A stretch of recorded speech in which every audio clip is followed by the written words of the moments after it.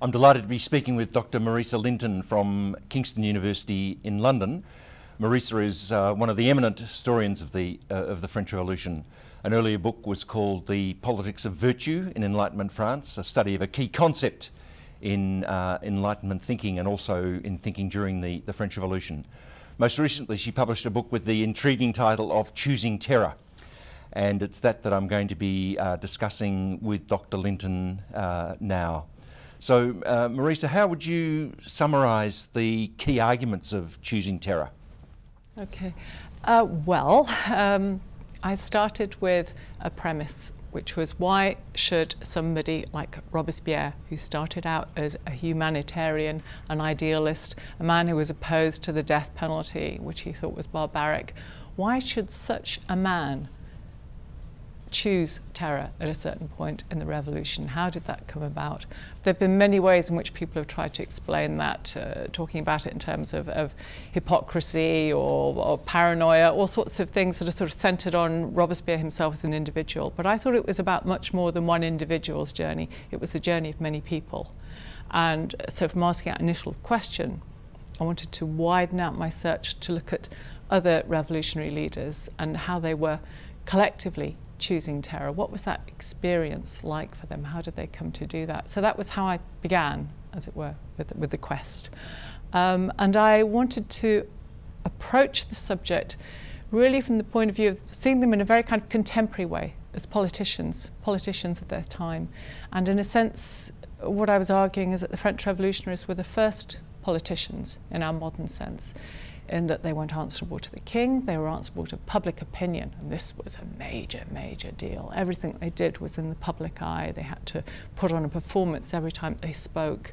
They had to be very careful and guarded about what they said. And they put on a certain kind of public front and presented themselves in a certain way as men of virtue, men of integrity, morality, who put the public good first. They were always thinking of the public good, never thinking of themselves. That was how they were supposed to speak, and that was part of their ideology, their public identity. But then behind that, of course, there were other layers of what they were doing. There's a whole sort of layer of tactics, political tactics, just as you see in politics today. People maneuver, they make deals, they strike accords, they have tactics that they pursue in their clubs, in the assemblies and so forth. So all that kind of politics is going on as well. And then there's another level which I found deeply interesting, and that's the personal level of politics. And this is the kind of the unspoken thing, but that's going on as well. That's very important. These are men who have whole complicated personal lives. They have relationships of friendship with one another that sometimes turn into enmity. They have very strong emotions, positive and negative, and these are all part of who they are. So that they operate on these three levels at once, really as politicians, and that was how I wanted to sort of put that together. Yes, one of the most interesting themes I found was about friendship and the way in which the great dilemmas, the great crises of that period, 1792 through 1794, can really confront what seem to be close friendships with terrible choices. I mean, the most famous one, I suppose, is Robespierre and Danton Desmoulins, but there are many others, presumably, where friends fall out with fatal consequences. Yes, no, absolutely. And that was something that struck me as I was doing this research into these leaders of the Jacobins, in that I was surprised at how close their connections were. Many of them started out friends. Some of them were friends actually before the revolution. People you wouldn't think, you know, Marat and Brissot were friends. There was a time before the revolution when those men were friends, which seems to be forgotten. All sorts of people had these connections with one another, worked together as colleagues, and yet at a certain point along the way, many of them fell out with one another.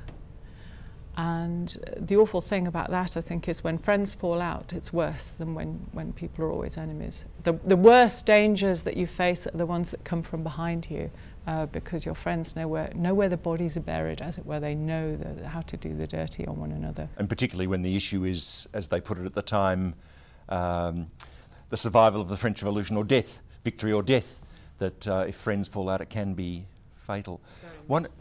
One of the most powerful explanations of the terror, of course, has been the, if you like, the force of circumstance argument, very popular among pro-revolutionary historians, Jacobin historians, Marxist historians, that what we call the terror is really something that's imposed on the National Convention, on the Committees of Public Safety and General Security, on Robespierre and his allies, really by the military crisis of 1793, that they really have no choice if the revolution is to survive. Are you saying that that's not a good enough explanation of what happens? The terror has to be explained by many different things. There's no single explanation for why the terror happens. So I think nowadays historians really looking at complex, multiple threads of explanation. The circumstances thesis, what you're outlining there, the idea that it was all about defence, it was necessary to defend France, that these terrible things were done. Yes, that's an argument that has a long history. There's a lot about it, I think, that's still very relevant and important, because war changes people. War has a deep impact on every layer of the French Revolution. Yes, that's certainly the case, but it doesn't explain everything. And it doesn't explain, I think, some of the levels of fear that the revolutionary leaders were suffering from. And this is what I call the politicians' terror, when they turn on one another. And this bears only a marginal relation, really, to the war, because the people they seem to be more afraid of are their colleagues, rather than, you know, the enemy, the British or the Prussians or what have you. It's actually their own sort of fellow revolutionaries who seem to be against them, and they link in their minds the betrayal of friends and colleagues with developments abroad, so that they're people who are that become their enemies within France, so the enemy within, they're supposed to be involved in a conspiracy with the foreign invaders. So it's linked, but it's something else. It takes on life of its own, and fear is a very, very powerful emotion. And you can't see a sort of neat link there necessarily between those fears and what is happening as a consequence of the war. There are other impulses there that are very important. You know, it's long been said, you know, why didn't the terror end immediately after the Battle of Fleurus? That's 26th of June, which showed that the French forces were winning military victories. Why then did it continue for another month after that? A month in which many people died, at the height of what they call the Great Terror in Paris. And that really has a lot to do with fear of prison plots, fear of assassination, all sorts of things were going on there. And to use one of the words that's in the subtitle of your book, Choosing Terror, how do you know that someone is authentic?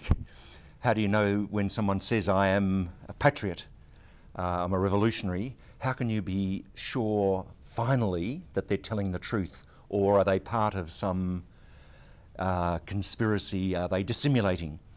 And I was struck by the link then with your earlier book about virtue, which is such a powerful term, isn't it, right through the 18th century and into the French Revolution, because these are men and some women who, in public life, who proclaim that in some sense they are the embodiment of virtue and are creating a society of virtue. But how can you tell that they're authentic? And that seems to me to be the great dilemma. Yeah, it's really a problem. We don't use the term virtue now, so perhaps it seems a bit odd, but when people are talking about politics now, they still talk about morality, corruption, duplicity, the demarcation between public and private. So actually it's not such a very archaic idea. I think it's something that still continues for us. We worry about our politicians. We worry now about what our politicians are really up to, whether they're ambitious. So we share some of the concerns that the French revolutionaries had. However, when our politicians turn out to have failings, we don't cut their heads off. And that really comes out of the circumstances situation where they take it that extra mile, really, yeah. One final question. You referred to the Battle of Fleurus in June 1794, which, as you said, is the moment when really the Republic and the revolution itself are safe from the enemy. The foreign troops have been expelled. And that's the moment where, of course, a lot of historians say, if only Robespierre and the Committee of Public Safety had been able to chart a pathway back to constitutional government, to peace, they would now be French heroes rather than people who are vilified in memory. You're implying, I think, that they were incapable, or they would have been incapable of doing that, because by then they'd become embroiled in this nightmare of conspiracy and plots and all the rest of it, that in fact they would have been unable to wind down the terror, so to speak. I think it's very hard to talk about what might have been always, but I certainly think the psychological dimensions are very, very important. For a man like Robespierre, yes, I think he's very much someone on the edge by that point, and he is psychologically incapable by that point of turning back. I think that's something that really happens after he agrees to the execution of his friends, of Danton and Desmoulins. He takes a certain step, he hardens his views, and he will not step back. It's almost as though he had a kind of death wish, that he couldn't see a way for himself to be other than what he was. And in the end, he becomes a kind of sacrifice which enables the others the other revolutionaries, many of them terrorists themselves, to rehabilitate themselves by destroying him. Yeah, that does happen. Yes, I very much agree. I believe that when Robespierre becomes involved in the trial of Danton and Desmoulins, that he has a period of illness immediately after that, from which he never really recovers psychologically. So I think that's a very powerful argument that you make. And I want to thank you very much for the insights that you've given us, and congratulations on the book, which I understand is also in paperback now. Soon in paperback, yes. As it should be. Thank you very much, Marisa.